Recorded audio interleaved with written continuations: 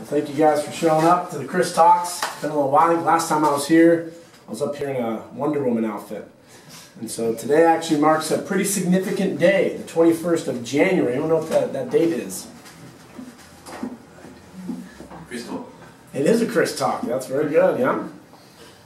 5 years ago, I lost my virginity. No, just 21st of January actually marks the date where most people will create a habit. That's what we're going to talk about tonight, is habits. The average person stops their New Year's resolution when? 19th. The 19th. So how many of you guys in here? We've got 13, 15, 26, 60, 65 of you in here. How many people still have a New Year's resolution going? 1, 2, 3. Now I'm curious, just out of curiosity, a lot of people, I know I've talked to a couple of my clients and they just don't make them because they have them year-round and they're trying to constantly grow and do something. But what, if you don't mind, what are you guys still going after? What is still motivating you to do yours? My friend's dad died, and like that kind of impacted me for a while, and then I was kind of like, it was bothering me that I was smoking all the time. So I decided, you know what, I'm gonna stop smoking, and I've been able to so far. 21 days? At least. That a boy. Before Christmas. How are you been? Are you 21 days? You pointing at me? Yeah. Like, yeah, I haven't smoked in 21 days. Oh, nice. I haven't smoked in months. Good. Well, that's awesome. If you don't mind sharing, what, you still going strong with yours? Me? Yeah? Yeah. Are they like physical, or are they spiritual, or? Yeah, physical. I'm trying to gain weight. Nice, nice, nice. So I was at a conference this last weekend in Arizona. Not really a conference, it was a house seminar. One of my many, it sounds bad, but one of my many man crushes. I was learning from Brett Contreras. And the guy is very passionate about what he does, and he was talking about kind of the same thing with patterns of behavior. And when he was talking about something, it kind of like clicked. I'm like, that's really, really intelligent what he said. But as my trainer told me today, good people borrow, amazing people steal. Right? Like? That good? Oh, yeah. You're the one who said it. You should say yes or no. Yeah. Okay.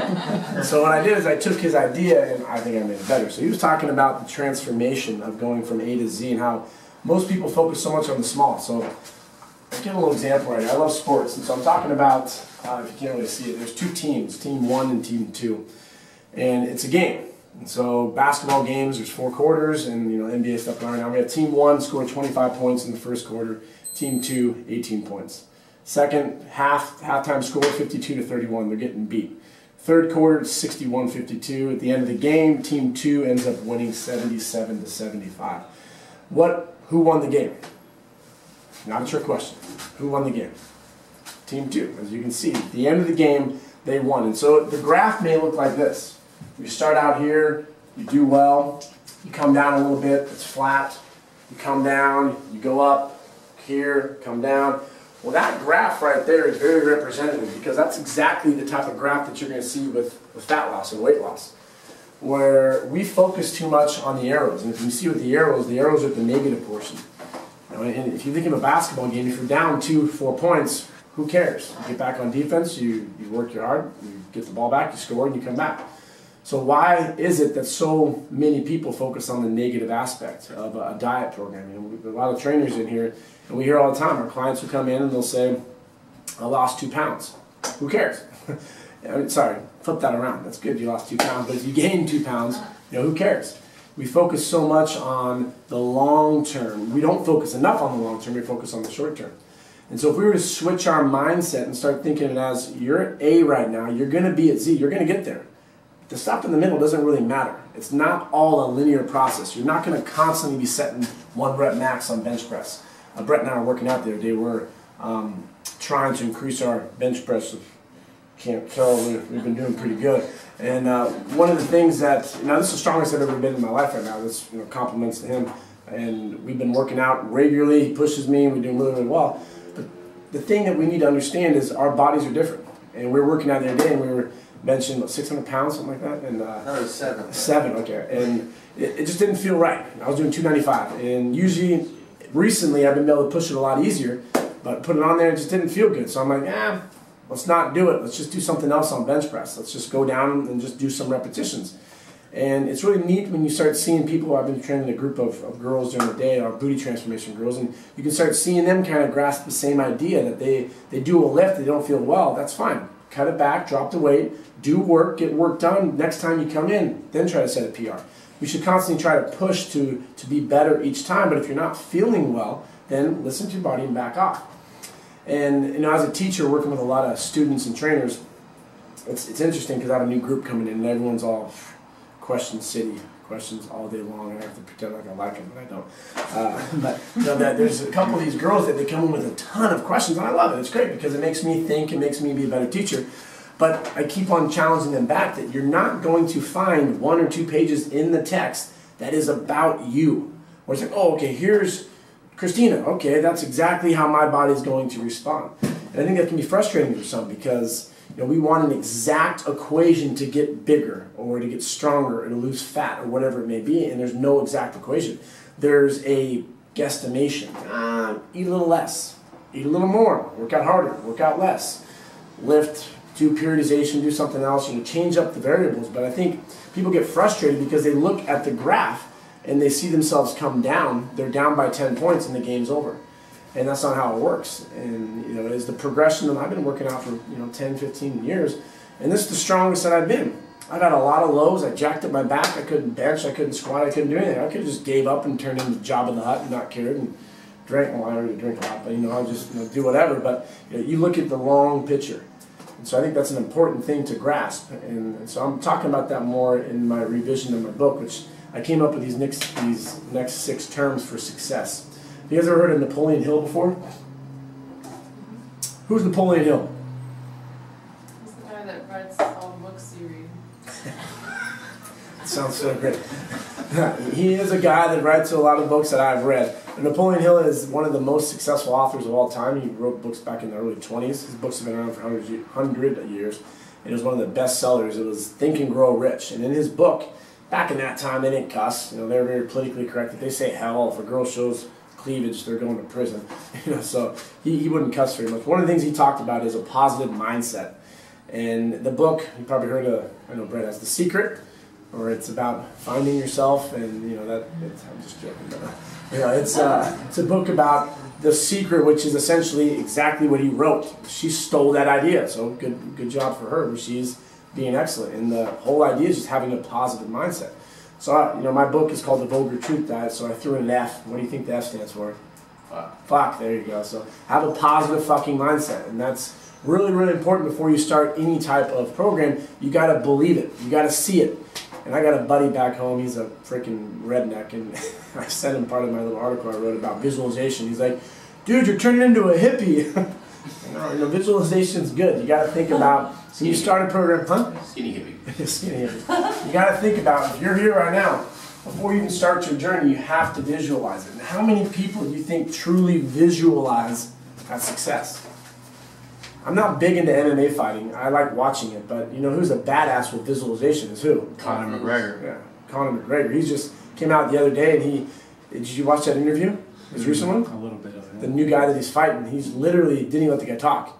The whole entire time he's just basically saying, this is what I'm going to do, blah, blah, blah. Getting into the mind, because the mind's so powerful. So many people are weak when it comes to their own disposition. If you start something out thinking, I'm not going to succeed in this, you're not.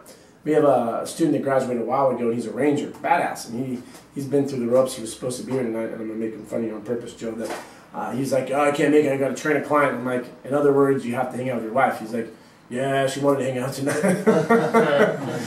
So, I'm giving you crap, Joe. But he's a badass and ranger. He said that in basic training, where they're going through ranger school, there's over 360 individuals that started. Before it even started, before they actually started doing the physical work, more than half of them quit from the stories. That's nuts. Where it's just like something like, this is freaking hard, man. You're going to fail. I'm out. See ya. People don't have the audacity to stick through it, and that's because they're not visualizing. You think they actually saw themselves succeeding through that camp? No, definitely not. Why not? Why not? They're scared, unprepared. Yeah, it's the fear.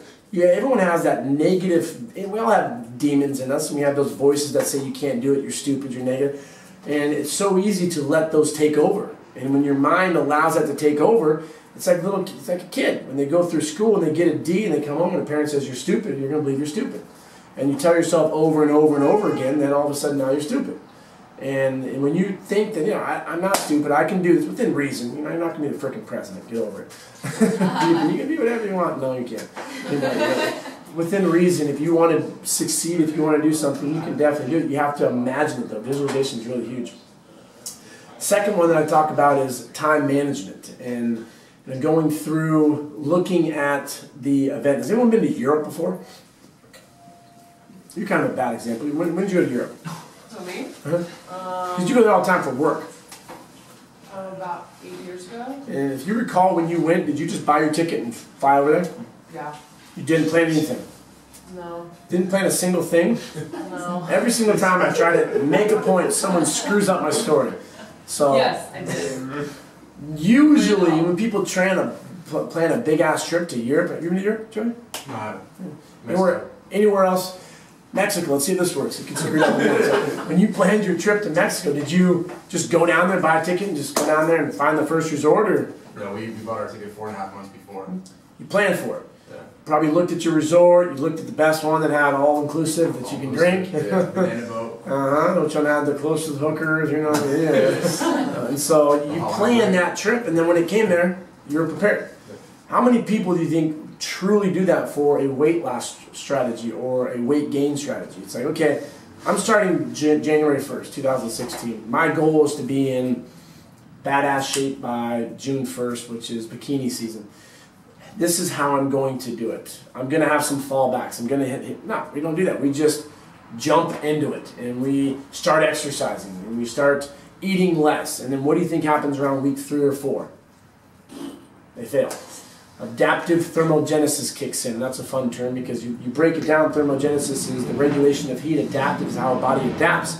And the body's crazy smart. It's going to adapt to the situation you put it to. And if you're not feeding your body enough, your body's going to say, hey, asshole, we need to keep the important fuel, which is fat. We're going to get rid of muscle. We make the body inferior. And then we try to push harder and eat less. And then we're all jacked up. And then you have all these syndromes and stuff out there that people claim to have. And then I feel sorry for people because it must be hard trying to get in good shape. And I was talking to my day classes, like pretty much all girls, my night classes, all guys. It's hard trying to relate to girls if you grew up all brothers. I can't relate to girls. And so I'm talking to them like, okay, this is my analogy with the fitness industry. It would be like me being a guy going into a big-ass store that is, it's a department store with all this name brand stuff. And this, if your girlfriend said, hey, get me a purse, I'd be like, okay, got your purse, let's go. Or a girl, oh my God, that's not Coach. You can't get that. Or it's not D&B. I don't know what the hell that means. Or M&K. I thought that was Mary. Is that the same girl from Full House, M.K.? No, Michael Kors. Oh, I thought it was Mary Kate. See? I wouldn't know. I would have gotten big time trouble. I'm getting Michael Kors. But imagine a guy going in there and trying to get something. The average guy probably wouldn't be able to get something that is, maybe I'm just wrong. I'm just a hick or whatever. But I would say that the average girl probably will get it. So imagine the average consumer is trying to get in good shape. Where do you think they go? They go online, they type in how to lose weight. And then all this crap comes up, and how can you filter what's good, what's bad? A lot of times you type in how to get ripped, you got this big-ass Asian dude who's shredded. You guys seen him on YouTube? It's all over the place. Where does this guy come from? 7.5 million followers. I don't know who the hell he is, but he's just all jacked up, and that's the person giving you advice. It must be tough because you're not going to get the results following his plan because he doesn't have an organized approach. So something I talk about in my book is winning the week, kind of going off of that basketball analogy. In the game, you may be down a quarter, you may be down a half, even 3/4. It doesn't matter as long as you win the game. But if you don't win that game, who cares? You have 7 games. If you lose 4, you're screwed, you lost. But there's 7 days in a week. If you work out Monday, you work out Wednesday, you work out Friday, and you work out one day on the weekend, you've worked out 4 times, you've won the week. You're setting yourself up for success. If you don't, just think of it as you had a little drop. Who cares? You had a little drop. Get back into your program, get back into your routine, and you're going to be fine. Because at the end of the year, December 31st, you're going to be where you want to be, and you're going to have that body, whatever your specific goal is. Fix your spine. So I love talking about sex, sleep, stress, psychology, injuries, nutrition, and exercise. This is kind of like the psychological aspect where You get into the aspect of working on patterns. And patterns are so common today where, just think of yourself today when you woke up. I'll be willing to bet, who's a snoozer? We got a couple of snoozers. You probably snooze consistently the same amount of times. And then when you do wake up, you have your rituals. You go in the shower, you wash yourself the same exact way. You do something else, and then whatever your routine is, you wash yourself, you brush your teeth. When was the last time you changed up those patterns? I challenge you to try to brush your teeth with the opposite hand. When you go in your car today, if you're not drinking, put your seatbelt on the opposite side. If you grab your credit card to give to someone, do it the opposite side. There's little things like that, we get in these patterns and the brain gets used to it. And that's almost like those negative voices that are just allowing for comfort. When you succeed, and Hill talks about this, and The Secret talks about this, and I talk about that, you're going to break those patterns, you're going to consistently conquer those negative voices. And then we have showing up, which is the hardest part right there. What does the wall say? Not that wall, that wall. 90% of success is showing up. And that's so true. I mean, I look at the 6 years of me being a teacher, and trainers that are here that train for Show Up Fitness, those are the ones that consistently were in class. I've never hired a trainer for Show Up Fitness that wasn't there 90+% of the time. I can't think of it. You were gone for a week because school started and you didn't even know about it or something like that. That was the longest you missed. So it's like the majority of good trainers that have gone through my program, they were there regularly. You're a good example. You train regularly. You show up. You're drunk half the time. That's all right. No, but you're consistent about it. Think about people, you too, but think about people who who are successful. And are they regularly managing their time? Are they positive? Are they winning the week? Are they exercising to have those things in the line? And then last but not least, which I always profess, which is being human. And so being human is drinking, having fun, doing what you like, but not caring if you have a setback. If you like to drink, work out, win the week, and show up, be human. That's what I like. You guys have any questions? Joey.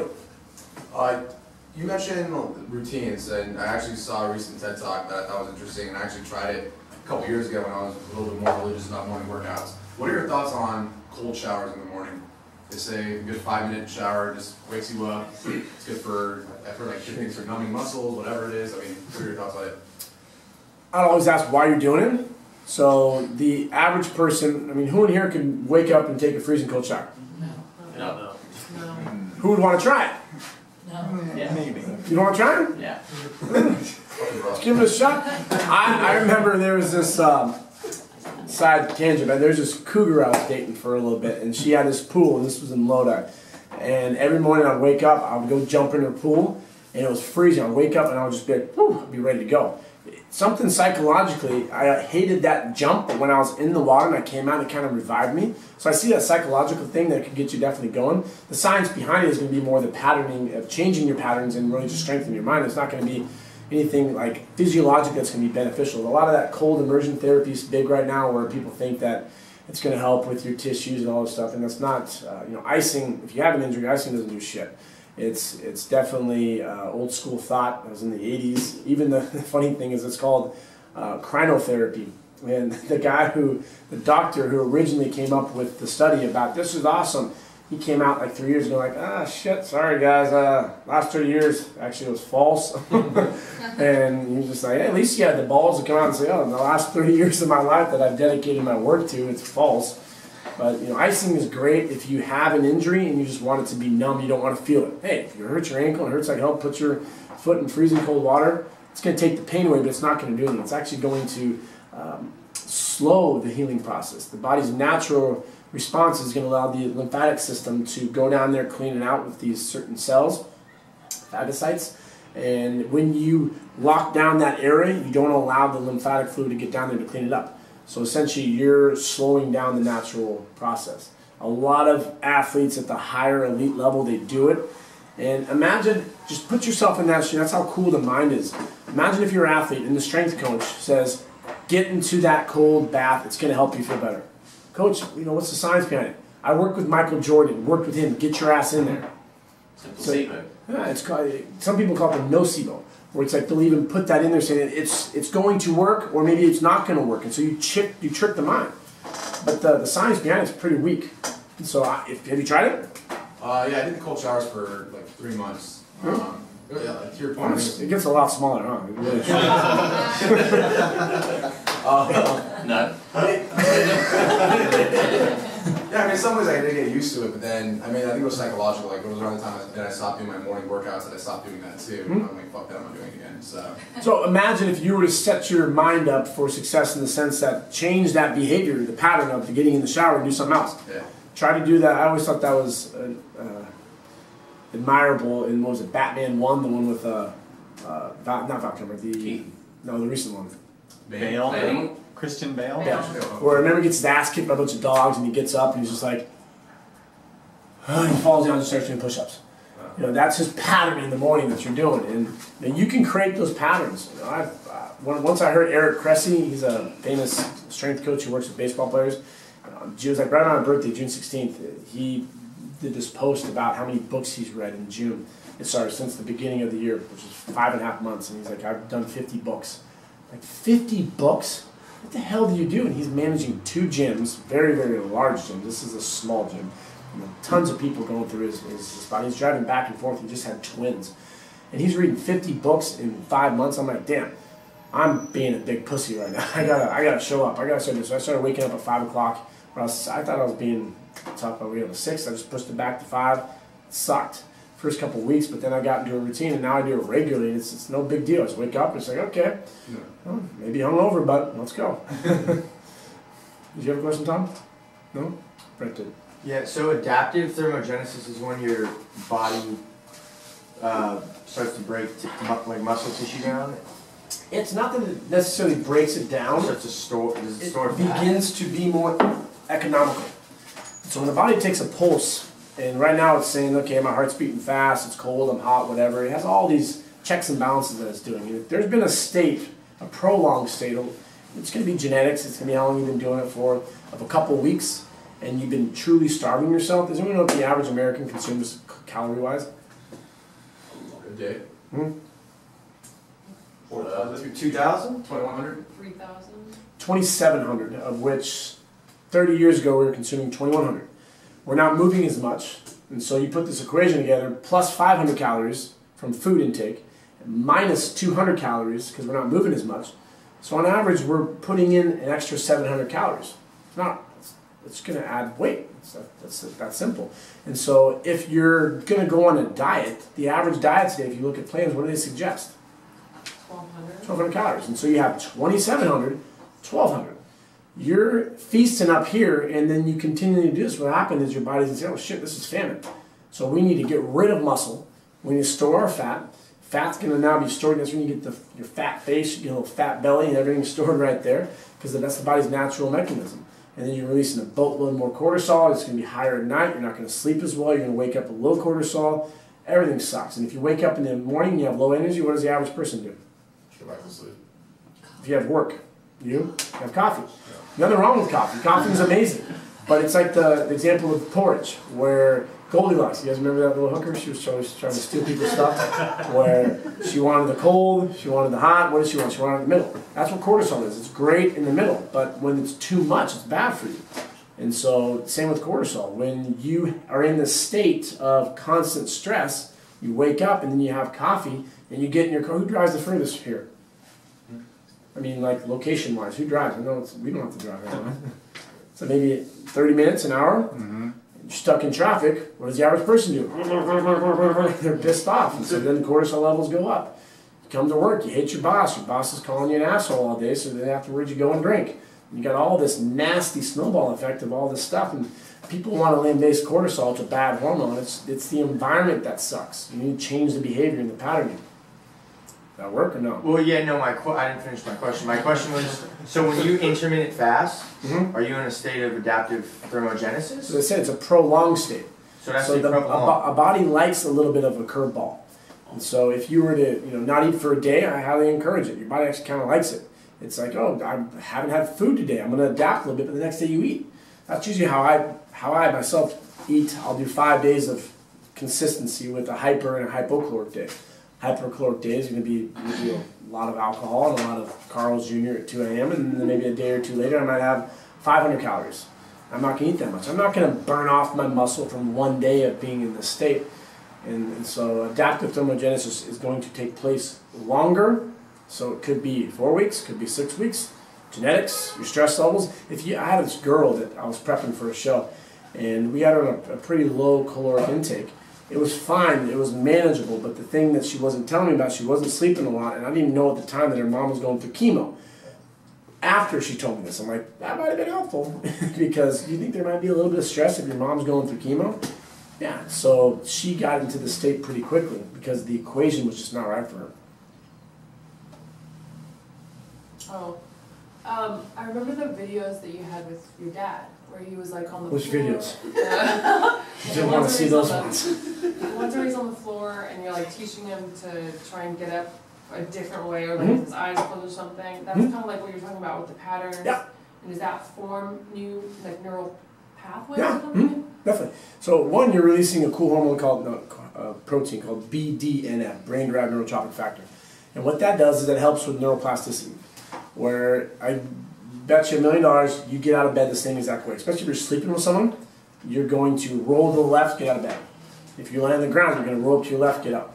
If you're in the bathroom, you're going to shake 3 times, move to the left. You do the same thing over and over again. And so when you challenge that pattern, you're creating good pathways. And so what I had him do is I had him lie down. My dad's 73 years old. I said, get up, Pops. And he got up, and I'm like, how did you get up? And he's like, I'm like, sit back down and go through it step by step. And he turned to his right, got up, pressed, and got up. And I said, okay, you went to your right side. Now I want you to come back down, and I want you to go to the left side. And so when he came up, it was really interesting because the natural way just fluid, like a ninja. Second side, it was like this. Huge delay. And he's like, I actually have to turn to my left. I need to go to my left. But he kept on going to his right. His brain's like, go this way, because that's what you're used to. And then starts breaking that pattern. And so that patterning and that recognition is really important, especially as we get older, because if the mind's complacent, it's just going to get a lot of placky. And then you're essentially just going to roll over and die. So and that's why they talk about, that's true. I mean, that's why they talk about Sudoku and all that stuff, it's good for the mind, and challenging it, because if you don't work on those fine motor skills, they're just going to go away. Should you carry that over into your setup for your squats and your deadlifts, or is that important to have your rituals? And that's a little different. Now you're getting into psychological stuff, and that's sports teams today actually have part of their sports team as a psychological coach, where they work with people. And how common is it to see guys in the playoffs, baseball, and they have white shit on the bottom of their hat, and their hats are just jacked up. Why are their hats all nasty? What's the white shit? Salt. Oh, why do most baseball players? You know what I'm talking about? Have the sweat or? No, like you see those baseball players that go through the ritual of not cleaning their stuff. Yeah, they don't change their hat. Yeah, why? Superstitious. Superstitious. And so it's going to the placebo effect. But imagine going through and cleaning one of their hats, and all of a sudden the team loses. You're like, oh shit. My family still gives me crap today about the superstitious thing. And sorry, Grandpa, but my grandpa would always take shots of this whiskey shot glass, and he literally did it for like 10 years and never washed it. And I was like 13, and I was like, it's disgusting. He'd always give me shots when I was younger, and he wasn't, huh? At 13. Yeah, that was a little ritual. And Dad's like, yeah, you have a shot with Grandpa. Yeah. And have a shot, and then as I get older, I was like, that's really disgusting. Everyone's like, no, don't wash it. You can't do it. It's superstitious. I'm like, no, it's not. I washed the glass, and 2 days later, Grandpa died. No. No, you're joking. No, I swear to God. And everyone's like, you killed Grandpa. I'm like, I didn't mean it. It was dirty. Wipe that out. So I'm like, oh my God, did it really kill him? No, I didn't kill him. But people, you imagine the mindset of a baseball player. It's like, you just washed my special hat. I won the last 13 games in a row. If you know who Justin Verlander is, he has the same exact meal from Taco Bell every single time he pitches. He has like a number 10 or something like that. If he doesn't get it, he throws a fit because that's his ritual. So that's a little different aspect if you get into that, where the patterning's good when it comes to everyday things, but superstition... So there's a difference between autopilot and superstition. Exactly. Okay. Yeah, if that makes sense. Yeah. So number 10 in the side of kid up there, right? Tough one. You get $20 million a year? Extra sauce? Any other questions? I always love the questions. They take it off. You really don't know? Oh yeah, you do. You love Kenny? So, are there any things that you can do or like eat or something that can help just lower your cortisol levels if you might have high ones? Great question. So, I think that's another problem that our society has. A lot of our clients start working out and they're not exercising regularly, they're not one in the week, their nutrition's all jacked up. And a lot of our clients, the first week, they say, I want supplements. Give me creatine, give me BCAAs. I heard about this thing called L-arginine. This is supposed to be awesome. What about this? They want all those supplements, but when you look at, there's a really cool pyramid that this sports scientist made, and he looks at the top and it's like this big. He says, that's the impact of supplements. This is the stuff that's going to really make the impact. If I can give you everything under the sun and things that are going to help you sleep better, but if you're not sleeping 6, 7 plus hours a night, you're screwed. Dr. Parsley is a big sleep doctor, and the equivalent of sleeping 6.5 hours a night is walking around during the day with a 0.05 blood alcohol content. That's nuts. That's 2.5 drinks. That's usually what I have every day. But that's it's pretty nuts to think about. You're constantly at that level because you're not sleeping. Why am I trying to fix small things if you can't even cope with your stress? Work with your sleep. Go see a freaking shrink. Work on listening to birds, shit, whatever makes you calm down. But you need to relax. Cortisol levels could be high. There's a lot of Eastern stuff that people will suggest, and you're familiar with a lot of them. The certain teas, great, but maybe go back to the bigger thing. Maybe there's a bigger gorilla in your closet that you need to address. Yeah. So what other than a negative aspect of cortisol being produced, is there any positive of cortisol? Yeah, definitely. It's an anti-inflammatory. It helps with the body healing process. It breaks down fat. Its main job is to break down fat. Okay. When you release it, it's a catecholamine. And so when your adrenals release it, it goes, oh, let's break down fat. It's freaking party. It's awesome. An example I give in my book, I laugh at myself a lot. I think I'm very funny, but I'm really not. I talk about a gardener at your house. And when you give your gardener duties to do, it's going to do them.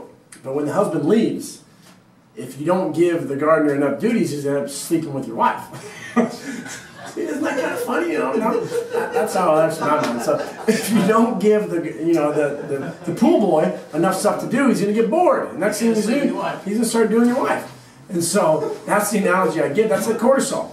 You come home at the right time, your house looks amazing.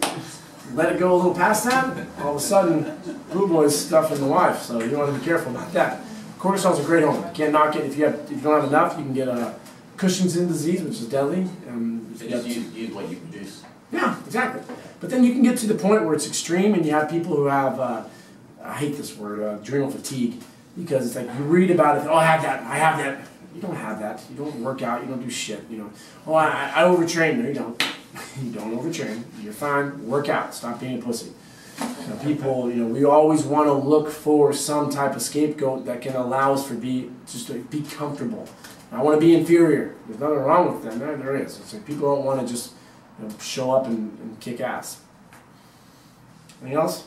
Rambled on the last couple questions. Trying to get a buzz now. All right, let's call it. Thank you guys very much. Thank you.